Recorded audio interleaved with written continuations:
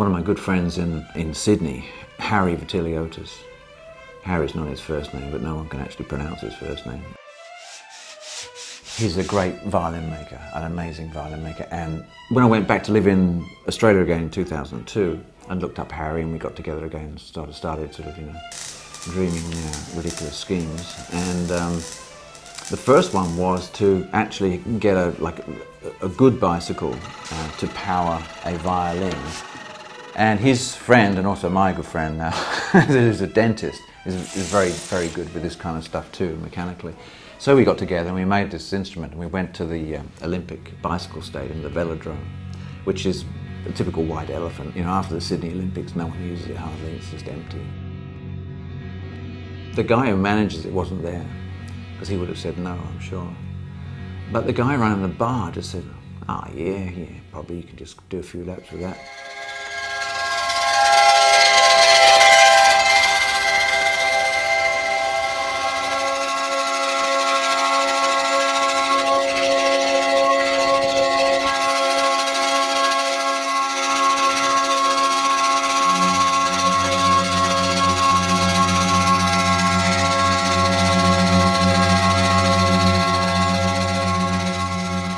Gorgeous sound, great acoustics in there.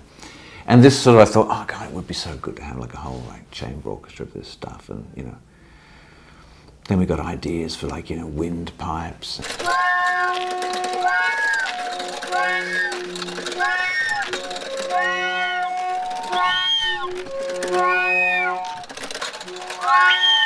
And it expanded, literally the kitchen sink on the back of a bike.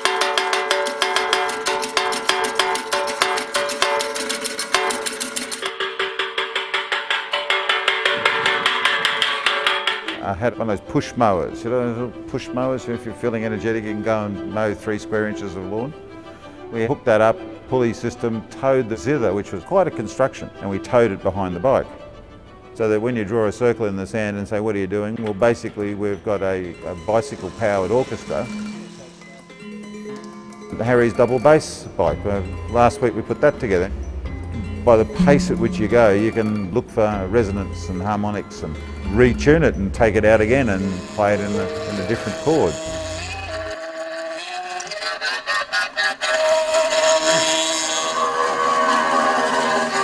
I always forget I've got no brakes on it.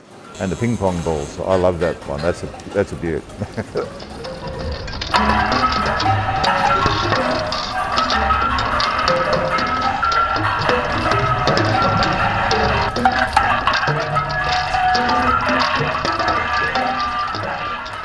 Well, my name's Rod Cooper. I'm a sculptor, I'm an instrument builder. I might have up to 100 individual sounds on an instrument. I've also got a background in furniture design and construction.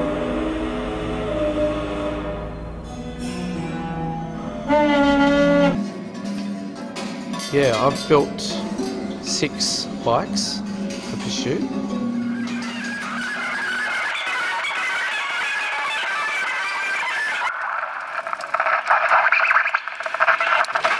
The turntable was found in the bush on the way up here. When you shake your bum, it just goes wheel, wheel, wheel. It's like a classic DJ scratch right across that vinyl.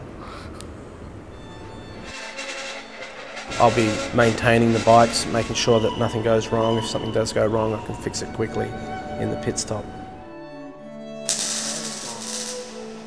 Well, if something breaks, it's like, you know, even Eric Clapton has a string break occasionally, he gets around that, you know. I'm Garth Payne. I'm here to generate some real-time electronic music based on activities of one of the bikes.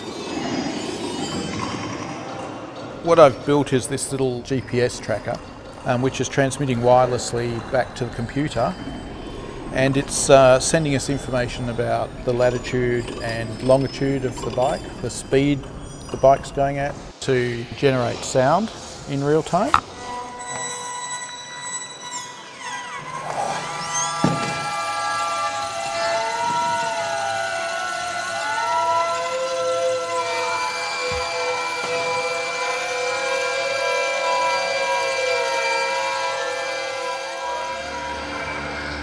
Jon Rose, it's always a pleasure to talk to you, and Robin Fox, thank you very much finally for being on the music show. It's a pleasure to be here, thank you. We're sitting here in Carriage Works with a lot of bicycles, some of which we've been riding, all of which make sounds that you wouldn't expect from a bicycle. Not quite sure what the first question should be. I mean, the word that plays on my lips is why.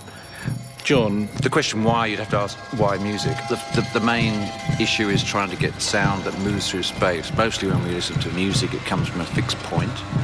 And this is the transmission of sound over huge areas, such as we're going to be using the foyer of the Carriage Works here. So that's the first point, was to get sound that was mobile. The bicycle project is, I think, the third thing we've done together. The first one was kites. We basically, the kites play the music. This was done in the middle of Western Australia.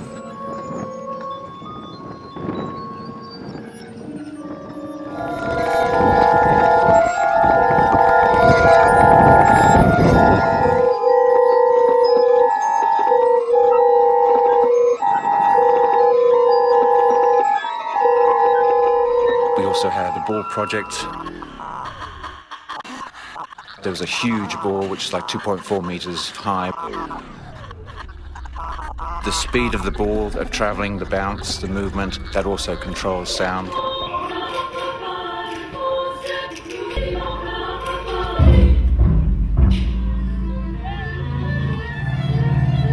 So there's various areas we're trying to examine. Can music exist in these places? The homemadeness of the music is a very important facet of it, and this goes back to Granger and possibly earlier, doesn't it?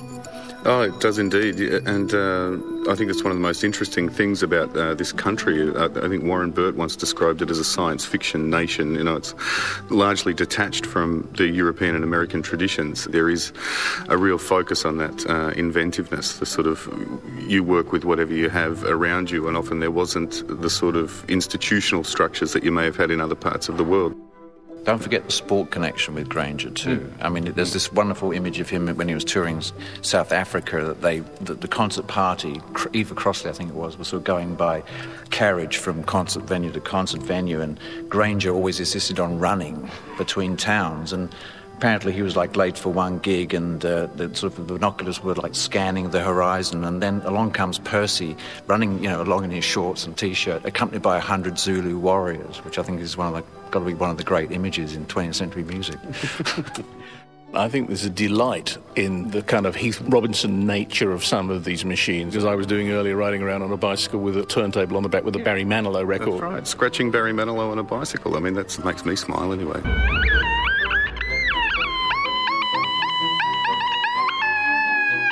Often the taxi driver situation comes up where people ask you, you know, what do you do? Well, I'm a musician. What kind of music? And immediately they've got in their heads exactly what kinds are possible. And I've also given up trying to define it. I just say it's unpopular music. And that closes the conversation immediately, because the idea that there's such a thing as unpopular music is beyond most people's comprehension, but that's what we're talking about. Music doesn't necessarily rely on a consensus of an audience. Exactly the same way as when you're riding out in that big hall out there, what your perception was completely different to what Penny's was. When you write about the history of music, the same thing applies. It depends where you are and what you're hearing and from what position. If you're going to write a history of music, sort of the 20th century, it always starts with Debussy for some reason or other, and always goes through this sort of set thing. And if you write the history of music, and it's going to be a book for art college students, you know, it starts with the Futurists, you know, and ends up with sort of Brian Eno or whatever. So it's kind of, they both have Cage in though. That's the only sort of link that you can't get by, because he's got more books than anybody else, so you can't get past that, you know. And there should be courses where, you know, you don't actually allow the mention of John Cage, just so people can find something else. I'll just leave a silence every time his name comes up. Yeah, right. Blank. Performance 33 of blank.